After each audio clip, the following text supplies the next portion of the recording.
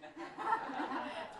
Some of them gotten the long end, I know for sure. Anyway, they've been maligned and talked bad about for way too long, and I just wanted them to be able to tell their own stories.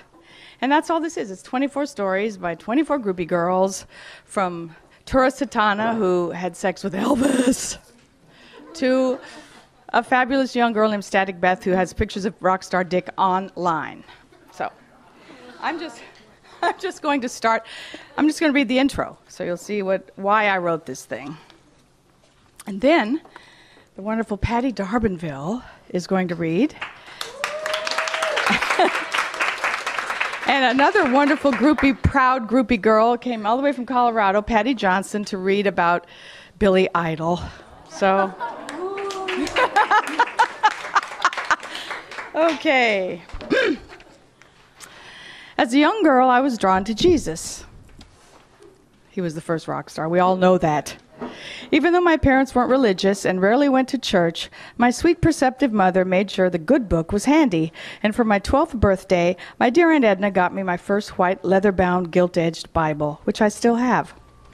I voraciously studied the New Testament, especially the words printed in red ink, the words, "He said." It wasn't long before I hung photos of Elvis next to the huge color portrait of a glittery Jesus that my dad brought home from Mexico. The way I felt about these icons was strangely similar, with one blasphemous exception. The king made me feel giddy and horny, while the King of Kings made me feel guilty about it. When I was about 13, I had just started rocking out. The pastor at the Methodist church I'd recently joined stated that dancing was a sin. I was dumbstruck and pored through the pages of my Bible, looking for the verse that made this horrid proclamation. I never found it. But aha! Psalm 150 says, "Praise him with timbrel and dancing." Wow, I had no idea what timbrel was, but the passage gave me mighty relief. Until I left the square churches behind and started calling Laurel Canyon God's golden backyard, I assumed that the oft-mentioned Mary Magdalene was a fallen whore whom Christ had redeemed.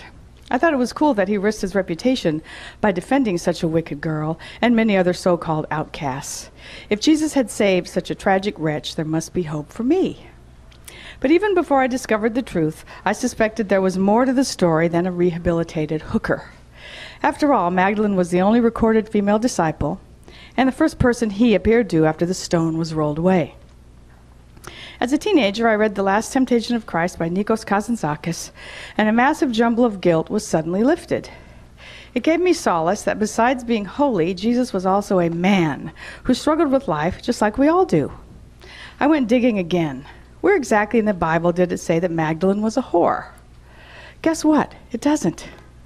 1,700 years ago, an early church father, read pious jackass, turned several shameless women in the Bible into one immoral sinner, and Jesus' beloved muse disappeared. Long before the Da Vinci Code, before the books, documentaries, and discussions about what Magdalene's real relationship with Jesus might have been, I went on a quest to discover her true identity. I even took a vacation to Israel and wandered around Magdala, the seaside town where she was born.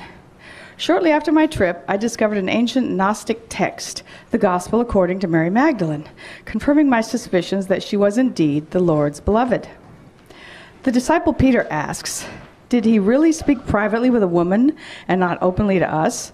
Are we to turn about and all listen to her? Did he prefer her to us?" Levi answers, "But if the Savior made her worthy, who are you indeed to reject her? Surely the Savior knows her very well. That is why he loved her more than us." Since I have personally experienced the cosmic closeness that can evolve between a creative genius and an adoring fan, I began to see the Lord's closest companion as the first genuine groupie muse. In fact, the dedication in my book Rock Bottom reads, "To my soul sister Mary Magdalene, the verse groupie." I was also inspired to write a poem about her. If I had been Mary Magdalene, I would have kissed the hem of his garment.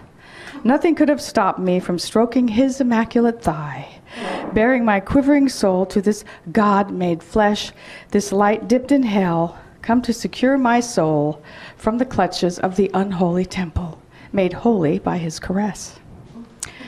From my newfound revelations and ongoing communication with the spirit of Magdalene, the idea to write a book about modern-day muses started swirling around my head. This is a quote from Patti Smith. I think Mary Magdalene was so cool. She was like the first groupie. I mean, she was really into Jesus and following him around, and I wish she would have left a diary. I mean, all this stuff about Jesus, how wonderful he was and how he's going to save us. All I'd like to know if he was a good lay. That interests me. According to the Merriam-Webster Dictionary, a muse is a source of inspiration, a guiding spirit. I believe this describes the role of the groupie. A brilliant creative man is often brought to the height of his genius by the muse. Throughout the ages, such women have helped revolutionize the arts. The ancient Greeks brought us the 9 muses through the prodigious loins of Zeus, and since then, attention and blessings from a muse are certain to stimulate any mere mortal's creative juices. Happy he whomsoever the muses shall have loved, wrote Hesiod. Sweet is the sound that flows from his mouth. When Dante Alighieri first laid eyes on his beloved Beatrice, they were only 9 years old. And even after her untimely death, his Paradiso acknowledges her profound, inescapable influence on his every word. Salvador Dali's tempestuous wife Gala was so roundly recognized as her husband's muse that when the surrealistic painter was on a roll, he was said to be in love with Gala. When a surrealistic painter, any painter was said to be in love with Gala. And although Zelda's ecstatic miseries tortured F. Scott Fitzgerald, she was constant fodder for his art. I married one of my heroines, he once said, and admitted to lifting large portions of Zelda's diaries for the beautiful and the damned. Constance Mozart, given little respect by historians, was so adored by her husband that he couldn't bear being away from her. I kiss and squeeze you so many times, I don't know what the number is. It's in the trillions, I'm sure. He wrote in a letter. And to his sister he wrote, when Constance hears the fugue, she absolutely fell in love with them. She scolded me roundly for not recording some of my compositions in this most artistic and beautiful of all musical forms, and gave me no peace until I wrote down a fugue for her. After his death at 36 in 1791, Constance spent the next 50 years making sure Mozart would never be forgotten. She obviously loved his music. The music, always the music.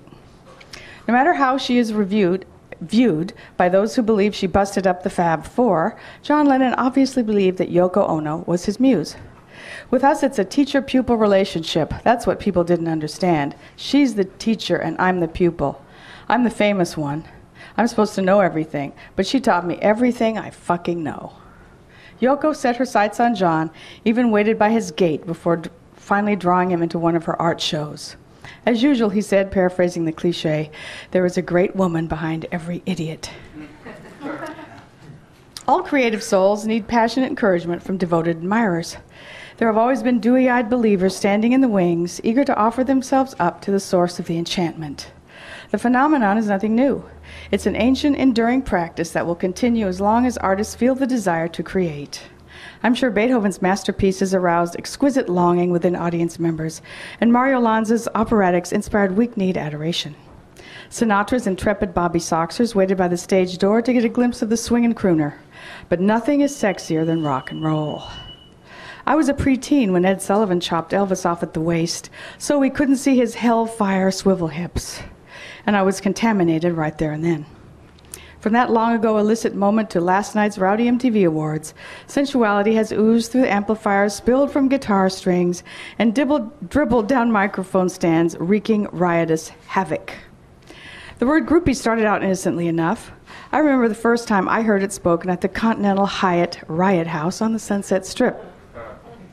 I was standing by Led Zeppelin's shiny black limo, smoothing my pink feather boa, reapplying my gooey Yardley Slicker lip gloss, preparing to slide in next to Jimmy Page for a hot